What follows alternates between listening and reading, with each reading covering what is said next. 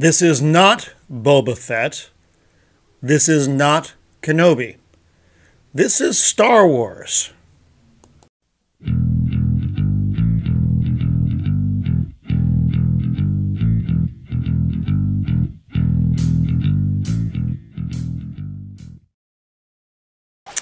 Greetings and welcome once again to Roman of the Empire. I am your host, Roman. Today we are going to be talking about Andor, Episode 12, Rick's Road. And before we get going, please like and subscribe if you enjoy the video today, and definitely leave your thoughts in the comments. This was the season finale of Andor, Season 1, and all the pieces came together at Marva's funeral like we thought, but also not like we thought. A lot of things didn't interact the way I thought they would. Everything came together, but in a different kind of way than I was expecting. This was a good closer to the season. And I will say, before we dive into this thing, that you can tell they dumped a lot into this series. There was a lot of production. There was a lot of money that went into this to make it look as good as it did. But I will say that I don't think it needed to be as long as it was. You probably could have shaved off 2 episodes, maybe even 3, with just a lot of the slower pacing and things that didn't necessarily need to be there. When the episodes took off and were really good, they were. And I understood the putting the puzzle pieces together in the earlier parts and the character building and that stuff. But I did think that it took too long, and I think that's why a lot of viewers were off-put. And this series has terrible viewership, which is unfortunate because it is actually a good series. And I have to throw the but you have to give it the chance to get going. And a lot of viewers, after they got burned on Boba Fett and Kenobi, just weren't willing to do that, and I can't blame them for that. That's on you, Disney Star Wars. You guys did this. You created the environment in which this show wasn't well received. If this was the first thing you had released instead of the garbage products, yeah, you probably would have gotten some solid viewership and the good reviews that this show deserves. But you gave us The Mandalorian, which raised the bar, and then you dropped that bar swiftly with Boba Fett and Kenobi. You made the bar get buried under the ground. And then you brought Andor on board, and it was just like, wow, thanks. Because it's a good series, but you brought it on too late. And again, the pacing of the episodes, the earlier episodes specifically, probably put a lot of folks off. And they were like, oh, no, I'm not even going to bother with this. So if you haven't seen it, do give it a chance. Like I said, you can jump forward, though. The first probably 4 or 5 episodes, you can get caught up in the replay. Hate to say that, but you don't really need them. And as soon as you jump in the later episodes, you know what's going on, and things are moving at a good pace. And that's, where a lot of people need to come, if they're going to watch the series at all. So that's where we are. You'll recall last week it was a lot of aftermath, the escape from the prison, and we knew, and then of course the passing of Marva, Cassian's adopted mother. And we knew these events were going to put a lot of things in place. Everyone's going to Ferrix because they think Andor is going to be there. And, that's at the end of the episode, he's on that whatever resort planet he was so he could retrieve his stuff, and he makes the call back home, and lo and behold, yes, he finds out that she's dead, and of course he's going to go home. Now, when we arrive at Ferrix this episode, it feels dark. The episode is pretty dark overall. Anyway, the series has been pretty dark. Let's not kid ourselves. But the air is heavy. You can feel the Empire's presence in this episode. And Deidre arrives on Ferrix, and we see Bix earlier in the episode as well. She's still not doing great. Still, she's suffering from the trauma of the torture, the audio torture that the Empire did to her to try to gain information. We also see a character called Willman, and you don't know his name. Remember, Deidre took another person on Ferrix to torture first before she got to Bix. That was Pack. And that was the father of Willman. Well, Pax didn't survive. And remember, they hung his body in the town square as an example. So the young lad is kind of pissed off, and he is building a bomb. That's shocking. Shocking, I tell you. So now these things are coming together. The Imperials have set up, let's call it a kill box. They've limited access. Rick's Road is where the funeral is going to be, and so they've given them access to that. Pulled back their patrols a bit, and they've limited it to 30 people. Limited it, and so they're trying to catch Cassian, and they also want to identify the man who they call Axis, which is Luthen, who they figure will probably be there, or they're at least going to get Cassian so he can identify him. And Deidre makes it very clear that she needs to take Cassian alive so that they can do this. And so Cassian's back, of course. We know he knew he was going to come back. And he's kind of just creeping around the underworld. He hops over into the backyard in that fenced area in Bix's, her shop area, because he doesn't know anything that's happened. He doesn't know she's been captured. One of the other guys comes out and he tells, basically, he's sorry about your mom's death, and says that Bix has been captured. But Cassian also learns where she is, and he's not going to leave her there. He is not going to leave her there. So especially, I think that's a lot of that has to do with his own imprisonment, aside from, his loyalties always seem pretty loose. I hate to say it, but they do. But his own imprisonment may have given him more motivation to go get Bix than he might have had. Even though he might have had some, but that definitely would have pushed it over the edge for him. And so he's off in that ship that he works on in that junkyard kind of place. We saw that in episode 1. And he's reading from the manifesto of Nemec. Nemec is the kid who got killed in the heist. He was the one who actually, he had some good ideas, some deep ideas about the revolution and freedoms, even though he was very young. So he has this manifesto, and Cassian's reading it. And you get a lot of just kind of some inspiration points for Andor in this episode as to what pushes him forward. Because, let's face it, Andor himself isn't a very charismatic character. We see him in Rogue One, and he just kind of pops in, and we don't really, this is his background story. Even in Rogue One, he wasn't he's not very cavalier. He's very underplayed. He's very subdued, but he does take action when it's required of him. So we listen to in Nemec's voice from his manifesto. The Imperial need for control is so desperate because it is so unnatural. Tyranny requires constant effort. It breaks, it leaks. Authority is brittle. Oppression is the mask of fear. The day will come when all of these skirmishes and battle, these moments of defiance, will have flooded the banks of the Empire's authority, and there will be one too many. One single thing that breaks the siege. Remember this. Try.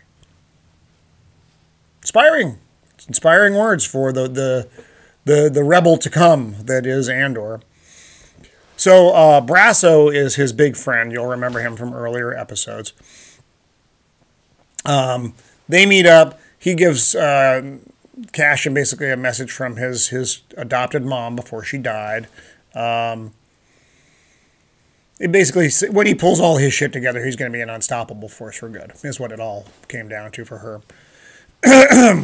Now the funeral is coming.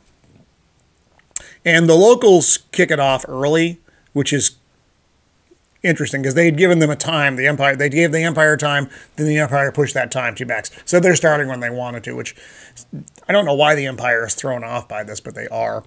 And it's a kind of a dredge of music and these musicians marching down the street with her brick. And it's a tense scene. The whole thing is tension building, and it does a nice job with that.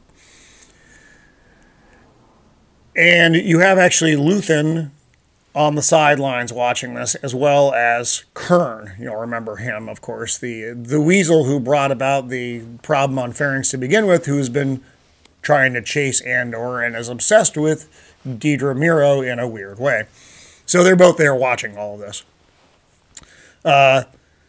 B, the droid, and Brasso are leading the procession. Everybody's chanting "Stone and Sky," which, pardon me, is obviously some Ferrix thing. And then B projects an image of Marva. It's this giant holographic image of her giving a speech, talking. She's wearing her robes of the daughters of Ferrix,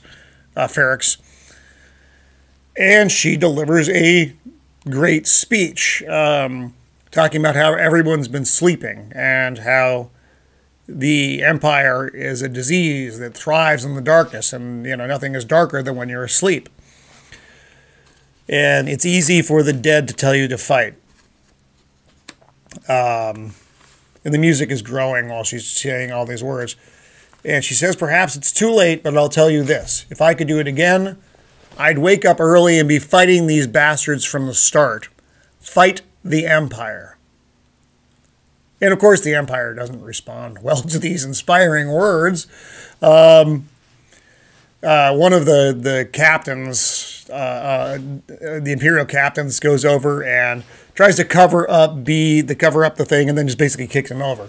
Well, you could feel the tension building, and of course, this action by the Imperial just blows it all up, and the riot begins, and it's full-on crazy town in Ferrix. Not surprising. And then Willman, the kid, throws his bomb, and it really lights it off, so to speak. And the captain orders the troops to open fire into the crowd. Now, we've seen a lot of Imperial firefights, and the Stormtroopers usually come off as not very good at what they do. Well, this is a different scenario. They're just gunning down everyone. It's not an easy scene necessarily to watch.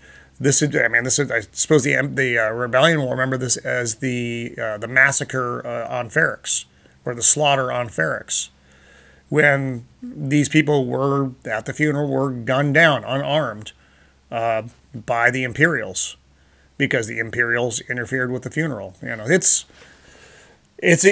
a messy scene, and a lot of people do die in this scene. It's like I said, this isn't I missed Stormtroopers. They're shooting everyone. The droid is pulled to safety. Thank God the droid survived. And Dedra is she's on the ground, and it looks like she's going to get ripped apart. And then she gets pulled out by someone with a gun, and you think she's being taken, but she's being rescued. It turns out it's her good friend, Karn, who she already yelled at for stalking her, but I guess it worked out in her favor. So he rescues her. They have a moment. Luthen just gets out of there as soon as everything breaks out, because he realizes he's not going to, because he came there to kill Cassian. You remember the loose end. And he's like, oh, this isn't good. And he's not taking a risk of getting captured. So he bugs the hell out of there. While all the whole riot thing's going on in the funeral, Cassian missed all this because he's trying to rescue Bix. And he does. Actually, that doesn't even take very long for him to do, because the Empire is occupied. I mean, he used it to his advantage. I mean, he did the right thing.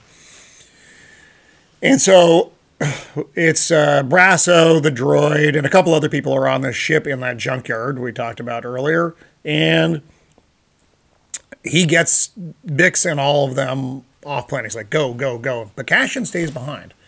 In that goodbye scene, I don't know if we're going to see them again. I don't even know if there's going to be a season 2 because of the ratings.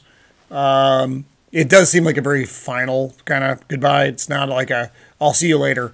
Although he says it, but I didn't buy it. I don't think they bought it either. It did have that finale to it. So they leave. And now we're back with Mon Mothma, who we haven't really seen in this episode. She is, they're coming from a party, it looks like. She's waiting in the vehicle, and Perrin, her feckless husband, gets in. And she starts yelling at him about, I know you've been gambling again. I don't know where you're getting the money. And she tells the driver to put the thing on silent. Of course, the driver is a spy for the Empire, so he has his own little switch so he can listen anyway. And she's basically admonishing Perrin about the money. And he's kind of blindsided by this. He's like, I'm not gambling. I don't know what you're talking about. Which is kind of a denial that would happen anyway. And he's like, well, and Mon's like, well, I don't even want to know where you're getting the money, knowing the driver is listening to this. This is a way for her to try to cover up her, where is the money going? And remember, she's financing the Empire, and the Empire is looking at the financial dealings. Well, the Empire buys that, which is good. But she still has, it's probably more than she can account for necessarily through Perrin's gambling. And we go back to Deidre is on her phone, on a communication with Major Partagas. Remember, he's the head of the ISB. And talking about the Krieger capture. Remember, Anton Krieger was... They set up the ploy of the rebel ship, and Krieger was going to go in on this run, and Luthen knew that this was going to happen, and he let the Empire do it anyway so they could get their victory to try to get them off their back for a little bit. And Deidre's pissed because she wanted Krieger alive so they could question him. But Partagas is like... Today was about wiping Andoli from the Emperor's mouth. Basically, he's trying to get the Emperor off his back, too. Look, we did something. Look, we did something. And he's like, now find me Axis. Okay. Now, and then we shift back to Mon Mothma. And remember the whole thing with Davo and his son meeting her daughter. Well, now we are at that introduction scene. They marry very early. They marry about age 15, and it's tradition for the young man to meet the young girl. And now we have the mixing of these two families. It is like she's like selling her daughter to get Davo's help. It's unsavory. This is an unsavory business, though, Rebellion. We talked about that before. It's not clean and shiny, and the greater good is often served by a lot of lesser evils, and sometimes pretty big evils. And this is obviously one of those. And now we're at the final scene of this series. Remember, Luthen ran off. He went back to his ship. And Cass didn't go with the other people. He went to Luthen's ship because he figured Luthen would be there. And he knows where he parks because that's where they were last time. And Luthen finds him there. And he's like, what game is this? And Cass is like, no game. He's like, you want to kill me? Kill me. But otherwise, take me in. He wants to join the rebellion. He wants to join the rebellion in earnest. I think not in small part because of his incident on the prison. And, he knew what was happening. And now, of course, everything that's happened on Ferrix have driven him from a keep my head down and make trouble where I can to I am a rebel. And now he is full on a rebel. There is no walking the line anymore. He has crossed it and he's staying there. All right. And we see the results in Rogue One, which I very much enjoy. So I'm going to go to a major spoiler now instead of all the other spoilers that we talked about. So if you don't want to know like the secret end of the show, now is the time to tune out. But so here we go. Here we go. Remember what Cassian and his friends were building components in their forced labor cell prison place? Well, funny, what could they have been building those parts for? Oh, that's right. It's the freaking Death Star. The thing that ultimately kills Cass and a whole bunch of other people, but man, it was a really cool post-credit scene. So, worth watching. Worth watching. The series is worth watching. Like I said, if you don't want to deal with the slower episodes, jump ahead. You'll be okay. But it was a good show, and it's unfortunate that Disney did all the other crap they did, so that you're not getting to see this series. Or a lot of people aren't getting to see the series anyway. And like I said, we may not even get a season 2 because the reception has been, I don't want to say bad. It's been non-existent, though. Flaccid Phoenix is one of the other people that I know who are reviewing the show, but not a lot of people are even bothering. Just because, like I said, the reception has been bad because they dumped Boba Fett and Kenobi on you. And they wrecked it. They should have released this first. Or even after Mandalorian would have been fine. But they saved it, and they're paying the price. So who knows? Who knows what we're going to get next, if we're going to get anything. If not, this was a good conclusion. The Death Star ending does work going into Rogue One. So I see it. You don't necessarily need a season 2. It's okay. You can end here, and it's fine. And you got a good series. And it didn't, like I said, pacing, but whatever. So that's it for this one. I think the next thing that we're going to be reviewing here on the Of the Empire channel is Willow, which starts in a couple days. We'll see how far we get into that. Hopefully we can actually do a full series review and not just a couple episodes and tear our eyes out of our skull. Yeah, who knows. For now, this has been Roman of the Empire signing off. Please like and subscribe, as it really does help the channel, and we get to do these fun reviews, and you guys get to go, yeah, I agree with him, or he is out of his freaking mind. I hate this guy. I'm going to make some comments, and I'm going to like his channel anyway. So, thanks for tuning in. Be kind.